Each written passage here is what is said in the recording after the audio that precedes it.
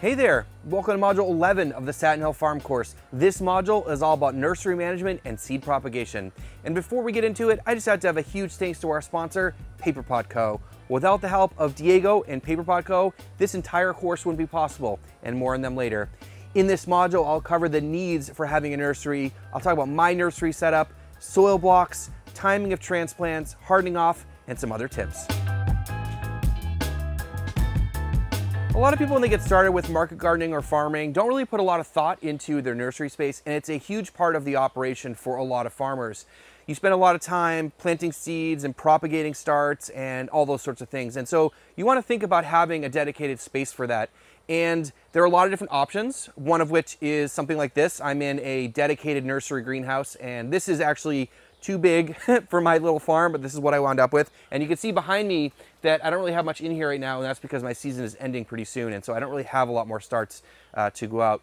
Another option is to use part of a greenhouse, and I've seen this before where part of a greenhouse is used for seed propagation or a wash pack, and part of it's used for growing. So you can definitely use parts of greenhouses and things like that if you don't have a dedicated one. There are a lot of different options out there. The other option is you can grow indoors. So what I did for the first few years is I had big racks with lights on them, grow lights. I was using that for microgreens and also for starts. So that allows you to get started on the cheap. It takes up very little space. You can do it in a garage or an outbuilding or something like that, maybe somewhere you can regulate the temperature. Especially in the springtime when you are trying to get the starts out, you need it to be a little bit warmer for them to germinate if you live in an area that's much colder.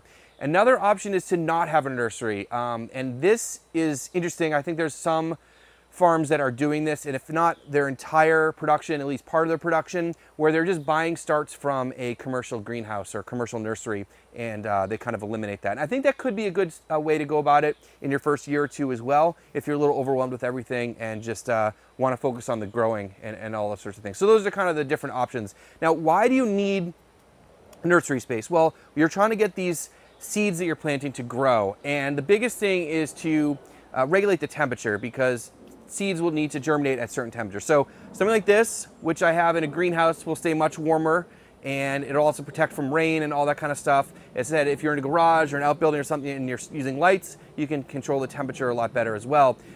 Some people will use a germination chamber, which is an excellent way of getting really accurate germination. The most common one I've seen is using a stand-up freezer, which has a dual controller, one to cool with the freezer, and then they put a crock pot with water in the bottom hooked up to the heating part of the two-stage cooler. So that's an option too, especially if you're in an area where it's super hot and need a little bit cooler temperatures for things like lettuce to get germinated and those sorts of things.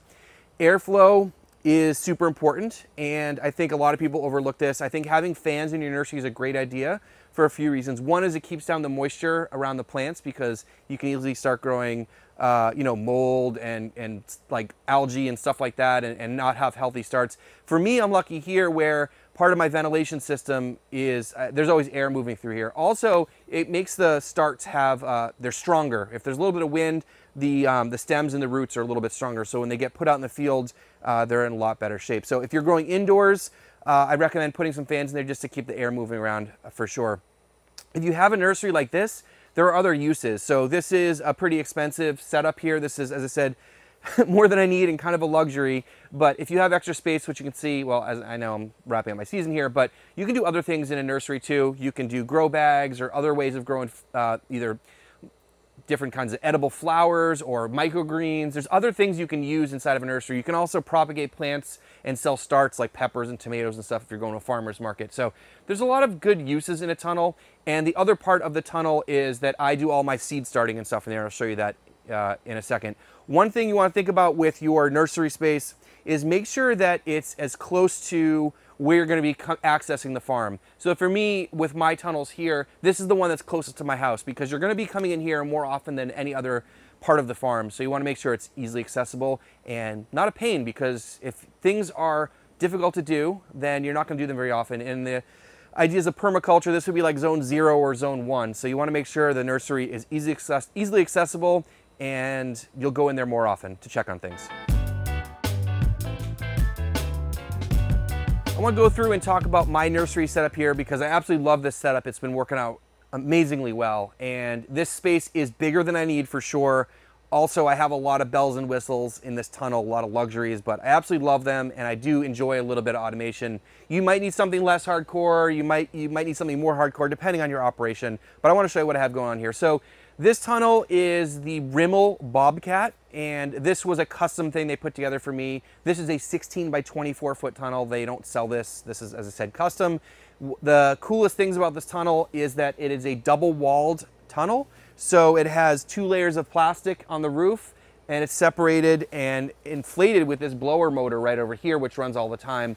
And what that does is it creates a pocket of air that creates an insulation for the tunnel.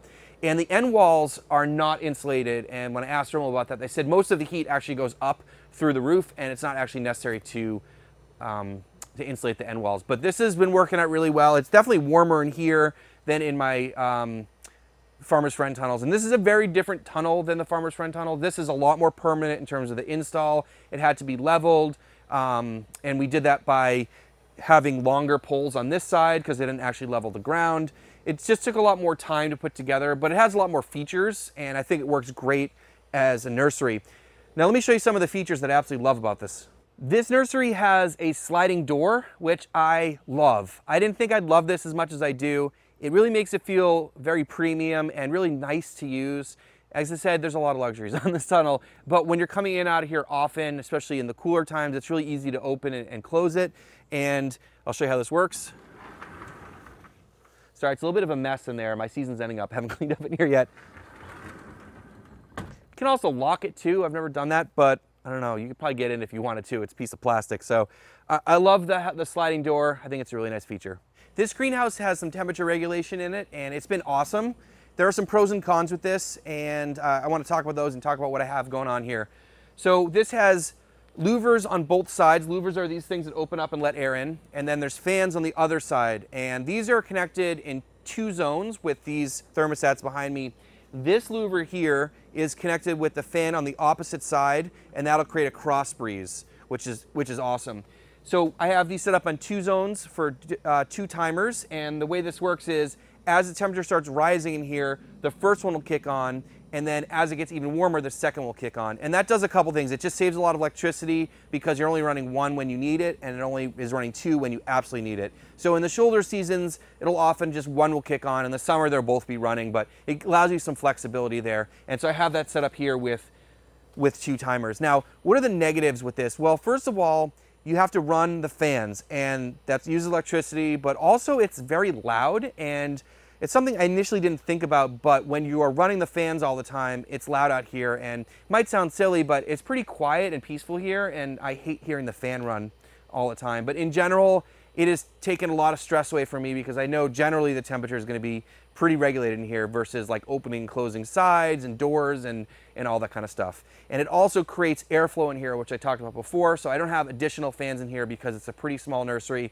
and that airflow has been good enough for my needs for the starts in here. Now let's get into watering in here. And first of all, make sure you have a good watering wand.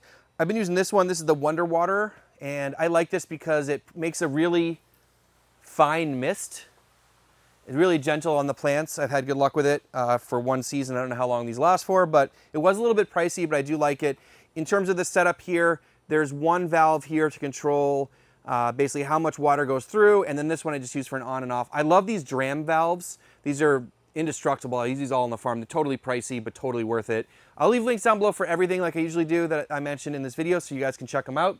So in addition to the hand water, you make sure you have one of these. You definitely need a hand water. I also have this automated sprinkler misting system, and I have 1 row for each of the rows of tables, and these have been working really well. These are the Vibranet misters, and this was not a kit. I got these through Berry Hill, and I just pieced it together. It wasn't very expensive.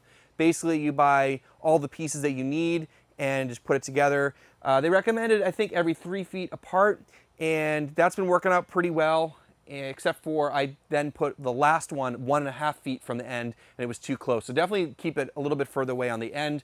But these are great, and a couple of upgrades here. So you get, basically you can run these into the 3/4 irrigation line like I mentioned in the irrigation video. You get these drop-down pieces here. And this was an add-on where these valves, definitely get these valves, you can shut them on, turn them on and off. One note about them is they're backwards from every valve I've ever used in my life. So this when it's running up and down, this is off, and when you turn it across to the side, it's on. So I was very confused when I got it. They come with these backflow preventers, which are great, like in the Farmer's Friend overhead kits. So when you turn it off, it doesn't drip. And then these are the misters on the bottom that spin around. And I have this set up into a normal timer, and it works out really well. The one thing, like I keep saying with irrigation, is that there's no set it and forget it.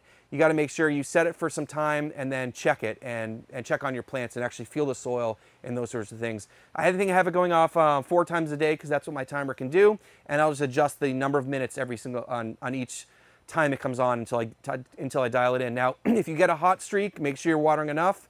If you want to come in and just top it off a little bit with your hand water, that works well too, or you can just make adjustments, but make sure you keep it on your starts because even one day where it's too hot in here and they don't have enough water, you can destroy them, and that's definitely happened to me before, so you want to keep that in mind. The other thing you're going to have in here are some tables, and these are just tables that were built out of pallets, so they're all different shapes and sizes. A lot of these came with things I ordered, and so we turned them into tables by just screwing pieces of top rail and scrap wood and stuff like that. One thing I've heard is you want to use metal legs on your tables to keep mice from crawling up them, but these all have metal legs, and I still had mice problems in here when I was planting bigger seeds. So I don't know. A lot of people will get really fancy nursery tables, and I think having that is awesome. It'll make you a lot happier to work in here. But frankly, like, these have been working great. I know they're not super pretty and they don't match and everything, but one thing about having tables is make sure you're not using a table that has a solid top. Make sure it has space for the air to get through, because that is super important. You don't want to have just water sitting there. It'll get nasty, it'll rot, and it won't be good for the plants. Because the nursery is larger than I need, I have space in here for a potting bench, so I do all my seed starting on here, and it's really nice to have that space, especially in your nursery or in a greenhouse, because a lot of times when you're starting seeds, you're doing the big push for spring, and it's going to be cold out, so having a place that's a little bit warmer to work on that is great. You can also store your soil mix in here, and I also have a little rack over here for trays and random stuff, and as you can see, it's very disorganized, but it's the end of the season for me, and I need to do some cleaning up and tidying. But having something like this is great. It allows me just to keep everything in one spot, and it's also very close to where the trays are going to go for when you're going to be growing these transplants. So having this is awesome. Well, I want to break down all the stuff going on in my nursery here so you can see what's going on. It's been awesome. I love all the bells and whistles, and it's also been much larger than I need. But I bet you if you ask most farmers, they've never said that their nursery is too big because you always need more space. And to that point, make sure that your nursery space can handle the biggest time of year for you, which is going to be in the spring, especially if you're growing things like tomatoes and cucumbers and peppers where you're potting them into larger containers. You're going to need a lot of space. So that crunch time is always tough, and you might have to scramble a little bit, but plan ahead for growth. Make sure you have a nursery that's bigger than you need. You'll be much happier. Now that we went over a lot of stuff about nurseries in general, let's get into seed propagation and starts and those kinds of things. And for me, I use soil blocks. I'm a huge fan of soil blocks. I started using them when I restarted the farm here, which was end of 2020 and beginning of 2021. I'm a total convert. I'm not going back. I absolutely love them. But there are a lot of different ways to start seeds, and I'm going to show you, as I've done throughout this course, what I do on the farm here, but I'll also show you some other options as well. So what is a soil block? A soil block, these are soil blocks here. It's just a little block of soil that you make and you start seeds in them, and that's it. You don't have to use these kinds of things, these cell trays here. And the problem with these cell trays, I think most people get started with them, and you hear them referred to as 10-20 trays, and that's because they're 10 inches by 20 inches roughly. And this is kind of how people get started for the most part, including myself. They're cheap, they're easily accessible. It's kind of what everyone knows and is comfortable with. There's a couple of problems with this. First of which is they don't last very long. I'd say 3 or 4, maybe 5 turns on these, and they start to crack, right? And they're cheap and they fall apart, and then it's plastic that you're just kind of tossing. I'd rather have stuff that's built better, that that'll stick around longer and you don't have to replace. There's other versions of these, like the wind strip trays, I think are another great option too, because they're a lot sturdier and there's some benefits to those as well. But generally speaking, I don't like using these, not just because of the fact that they wear out, but when you are taking transplants out of this, you have to have a system where you push them out from the bottom. Some people have like a tray with things that stick up and push all of them out at once, or you're pulling the plants out. And when you're doing that, you're pushing the plants or pulling the plants, it's causing stress on this little transplant. And so I think the key with having really strong transplants going out in the field, getting a good jump start, having minimal shock, I think all of that is sort of, it works really well with soil blocks. And so the reason for that is, look, like I just pick up the soil blocks like this and I put them in the ground. So the roots on a small transplant are going to be very fragile and it can be damaged really easily. So for me, having a plant like this that I can take out and put in the ground with minimal amount of transplant shock is fantastic. And I've noticed that when I switch over to soil blocks, I noticed that when I plant out in the field, everything looks just great right away. I don't have things like hanging over and struggling and those sorts of things. So this is what soil blocks are. I'm going to get into all the details. I'll talk about pros and cons, all the gear you need, and I'll go through and show you how to make them. Let's start with the pros of soil blocks. And first of all, you get a lot of flexibility in terms of getting the transplants out into the field. When you're growing in trays like this, what happens is once the plant gets too big, it will get stunted, it will start to wrap its roots around and be very unhappy. The beauty about soil blocks is that you can see the roots here, but what happens is they air prune. And what that means is once they hit air, they just stop growing. And so that the plants stay healthier longer. And what happens is it gives you a little bit more flexibility into that window. I notice, especially in the warmer months, when these guys are ready, like if I'm doing lettuce in here, when these are ready, they need to go out like within a day or two or they get too big. This, I get a lot more flexibility. That's awesome. The other thing is, you know, if you pull them out and they are a little bit overgrown, like these needed to go out already. They're stuck together and you can see all the roots on the bottom here. But what I do is you can just pull them apart pretty gently and they're fine. So it gives you, as I said, a lot of flexibility to get them out in the field. The other thing I love about them is it's quicker to transplant them. So for me, when I'm taking transplants out of a cell tray like this, what I would normally do is I'd stand at a table or somewhere and I'd pull all the transplants out and then take that tray over and put them in the ground. The best thing about this is I just bring this tray with me out to the field and I just pull them out and put them in the ground. So there are less steps in terms of transplanting. And when you're transplanting, you're often leaning over and those sorts of things. And so anything I can do to simplify that process, I'm a huge fan of. Now, the other thing about soil blocks, which I love, is that these trays here are set up for certain sizes. So this is a 128 cell tray. You can get 72s. They come in all different sizes. But the best thing for me is that with the trays that I use for soil blocks, no matter what size soil blocks I use the same trays. So for me, it simplifies a lot about soil blocks because I don't need to have all these different trays. I just have one tray, and I love that too. Now with soil blocks, a lot of people wonder about watering. You can use them with overhead watering, like I mentioned, with the waterer or with these automated systems, but you can also bottom water. You can put a tray underneath and water from the bottom. So if you're doing soil blocks, you can also do them inside. If you can't do overhead, if you're like growing on racks and stuff, you can still do soil blocks.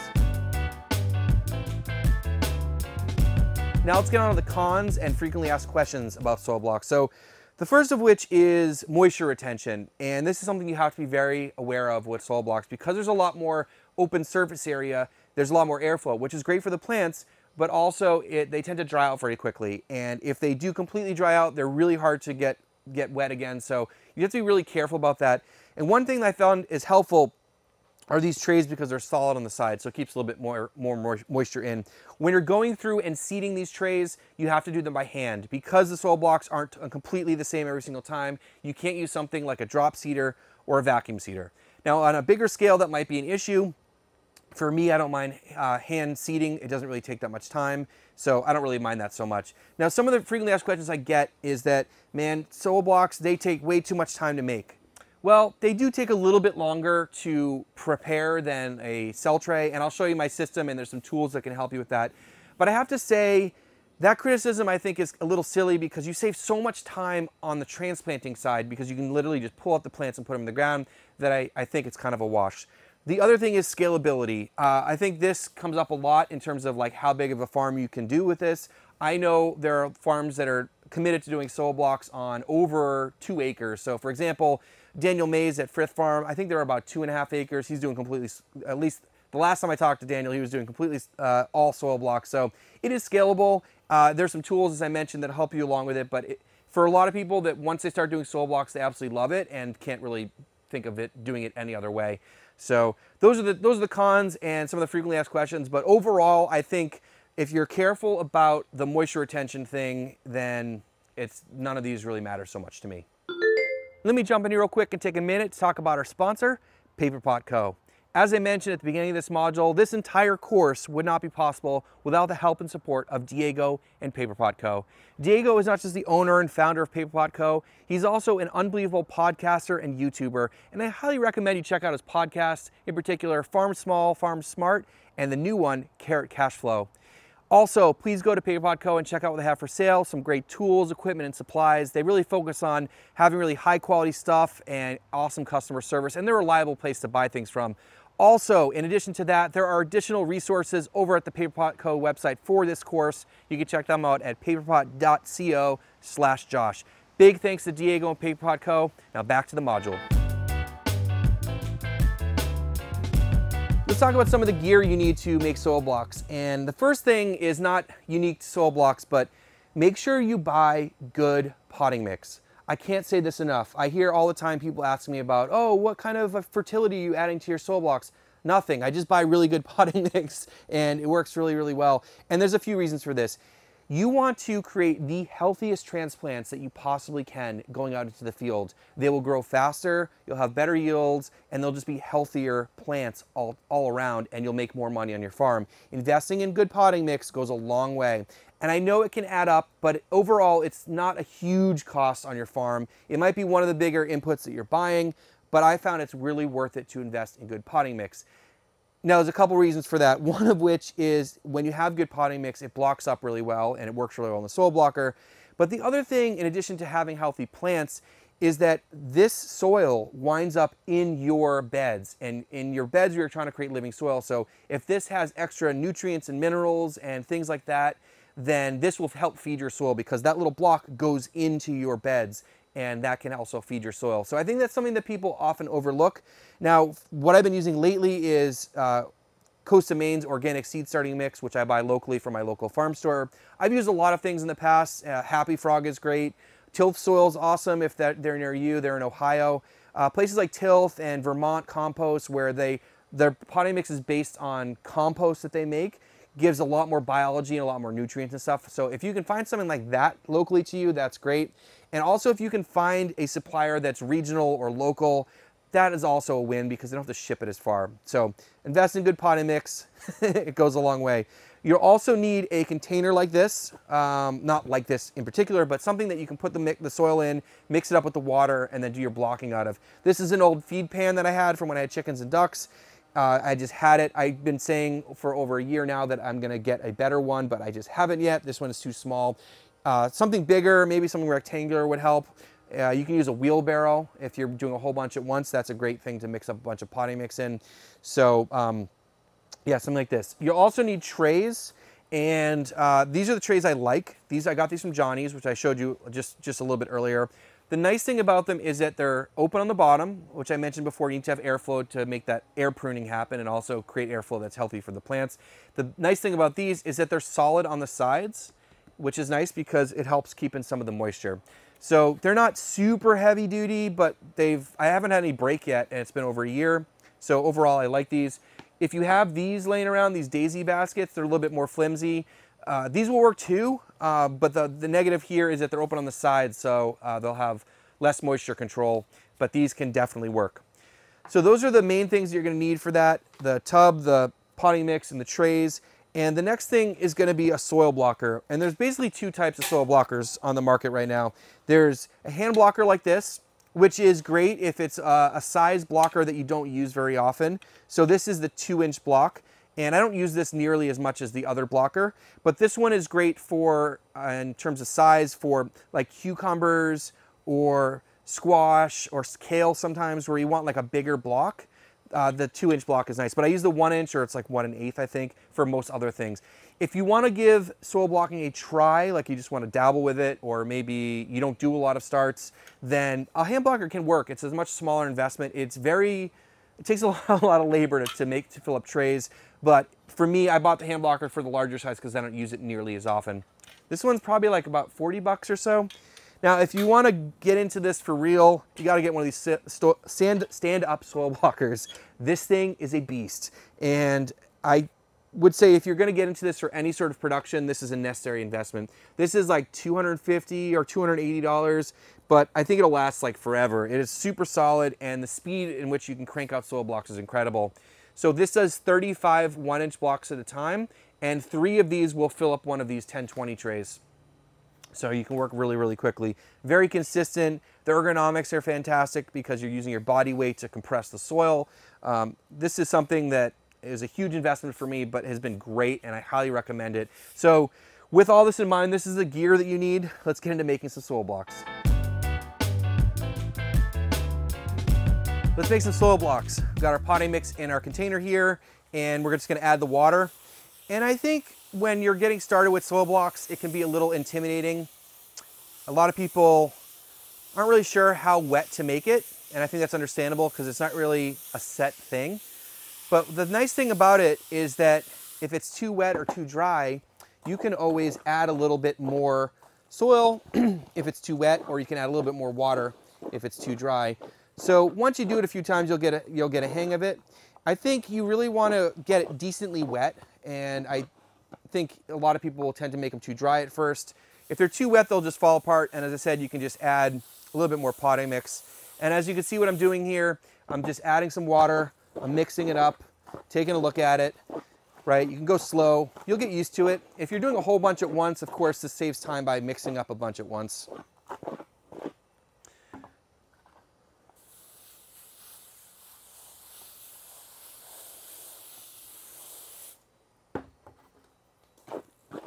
This is looking pretty good.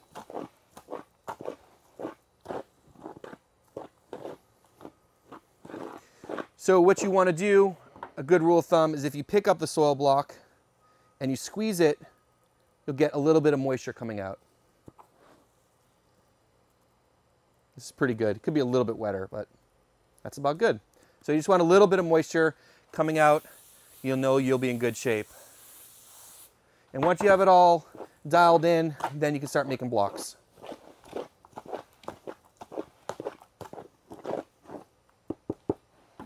All right, let's make some soil blocks. So we got our soil mix here with the water in it that we already mixed up. We have our stand-up blocker. And for this, I'm just pushing down and twisting. And you can see how this is moving around. So as I said, a bigger container would work well, and I need to upgrade, but I like to have it on the ground because I can really like push down and use my body to generate more force. I get a lot more compression that way with the soil blocks. And when I have it ready, I just move it over to the tray, pull up the handle, and there are my soil blocks. And you can see that like once you get this system dialed in and you're rolling, it can be pretty quick. You'll get the hang of it. I think at first, just getting the moisture level right and getting the feel of the tool is part of the battle. But the great thing is that if you make a mistake, you can just throw the soil back in the container and start over. So when you're first getting started, or if you're not paying attention one day and the moisture level's not right or whatever, you can just throw them back in the container and start blocking again. So you'll see here that this works out really well, that I get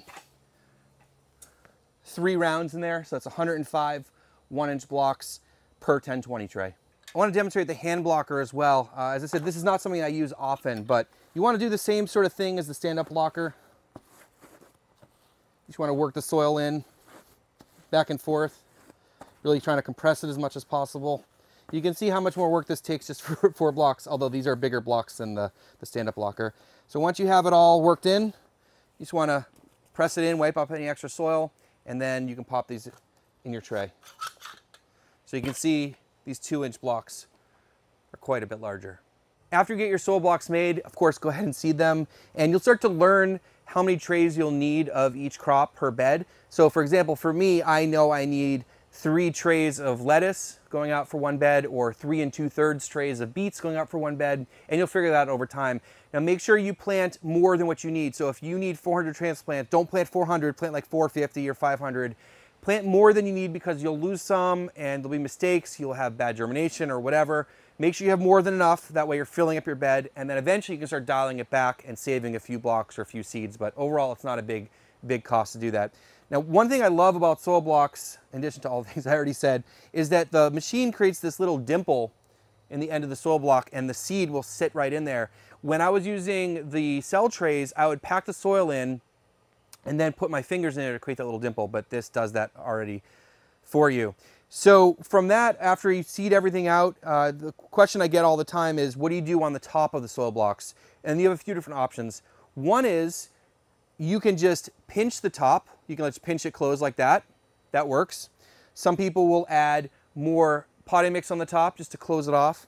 My preferred method is using what's called vermiculite, and I buy this from my local farm store. It's inexpensive. I think I use 1 to 2 bags a year. It's like 20 bucks a bag, and all I do is sprinkle it over the surface like this. I probably go a little bit heavier than I need to. And vermiculite's great. It's great for moisture retention, and I've had great luck with germination. So that's what I like to use. And yeah, it's been working out well for me. Another thing I want to mention here, a couple more things I want to mention here, is when you are done making your soil blocks, make sure you go rinse out your blocker. In fact, I'm going to do that in a second, because once this sets on here and gets hard, then it's really hard to clean and might keep it from operating correctly. So rinse this out immediately. The other thing I want to mention is to label your trays. And so I just use painter's tape and just put the date on it on the end here. Now, if you have a lot of different stuff going on, you can write what the crop is, but for me, all I'm transplanting is the same lettuce mix and beets. And I can always tell when they come up which one is which. So make sure you put a date on it. It's really helpful because you might forget when you planted something and you'll say, hey, that's taking too long, or it's not, or it's, you know, the timing's not right, and you'll have a sense of what's going on in the nursery, because you can lose track of things really quick. You'll think you'll remember when, when you planted that, but you won't. So make sure you put the date on it. It's really helpful. As you're starting to think about getting your transplants out in the field, there's a couple things you need to consider and take care of. First of which, let's talk about timing, because people ask me about this all the time. Well, it depends. Like pretty much everything else in farming. If your starts in the wintertime, of course, they're going to take a lot longer because there's less heat and there's less light. If you're in the spring and summer, they grow a lot more quickly. Generally speaking, for me, during the middle of my season, things like lettuce and beets take about 3 or 4 weeks. But of course, it'll depend on what you're growing, where you are, temperature, light, and all those sorts of things. You want to make sure that the transplants are large enough to go out into the field and survive, but you want to make sure they're also not so large that they're starting to struggle inside of their cell trays or soil blocks. As I mentioned earlier, one of the best things about soil blocks is you get a bigger grace period or a wider window to get your transplanting done, which is another reason that I love them. In addition to getting the timing right, make sure you're hardening off your plants. So let's talk about hardening off. Now, there's no set rules with this stuff, but if you think about it in terms of taking care of your plants and giving them the right environment to grow in, if you're taking them from a protected space like a greenhouse, or maybe, you know, under grow lights, they're not very stressed. There's not a lot of conditions like wind and heavy sunlight and stuff like that that they're getting bombarded with, right? So when you take them in from a protected environment and you put them out in the field, the main thing is going to be wind, and full sunlight is going to be very harmful for them. Now, one thing which I mentioned earlier is having airflow in your greenhouse or in wherever you're starting your starts, and that motion on the plants helps them have stronger roots, and also their stems are stronger. So when they get out in the field, they don't struggle as much. Now, full sun is tough on a crop. Even in a greenhouse, we're reducing the sunlight a little bit with the plastic. Of course, your grow lights are going to be different than the sun. So one thing you need to do is try to ease that transition. And there's no set rules for this, and you have to figure this out. But a lot of times it's as simple as putting a table outside of your greenhouse or outside of your garage or whatever, and transferring the trays on there for a few hours the first day, and then increasing that time each day until they're ready to be outside for the full day. And once that happens, you can put them out in the field. Now, for me, I'm actually not hardening off my plants because I'm going from a greenhouse to a tunnel, which is a very similar environment. So I actually don't worry about it. And I also have wind flow in here. So with hardening off, as long as you think about creating an easy transition, you'll start to realize how that works. Because if you just take it from inside a protected space like this and you put it right in the field, they will die. And you'll get very frustrated and you think you don't know what you're doing. So make sure you're taking that time and energy to harden them off and get them ready to go out into the field. I want to give you a couple of last tips about seed propagation, nursery management. First of all, buy quality seeds. And this goes along with my discussion about buying really quality potting mix. I think a lot of people try to cheap out on seeds as well, but when you have high quality seeds, they germinate well, they grow really well in the field and often give you better yields. So even though you're spending a little bit more money on seed, you'll wind up getting a higher yield and you have to put in less time. When you are seeding out your trays, put one seed in per soil block or per cell tray. I think a lot of gardeners have this tendency to put more than one seed in there because they don't have really good germination techniques. So temperature, moisture, good potting mix, get those things dialed in and you won't have to go back and thin, because thinning is a waste of time and creates disturbance in your soil blocks or in your cell trays, and no one wants to do thinning. It's just something you don't want to do. So make sure you just do one per cell tray and focus on getting really good germination. Questions also come up about potting up, or when you take a small transplant like this and put it into a larger container. So if you're doing things like peppers or tomatoes, you might want to do that. And so what I do is I've been using these little, I think they're 3.5-inch pots inside of this daisy basket here, daisy tray, and this has worked for me really well because I already had this. You can also just take a bunch of soil and make a ball out of it with your hands and put one of these in there if you need to block that up. A lot of people wonder about these falling apart. They don't. Trust me, they don't fall apart. They work really, really well. People ask me that all the time. So if you need to pot them up, something like this works great, or just soil balls.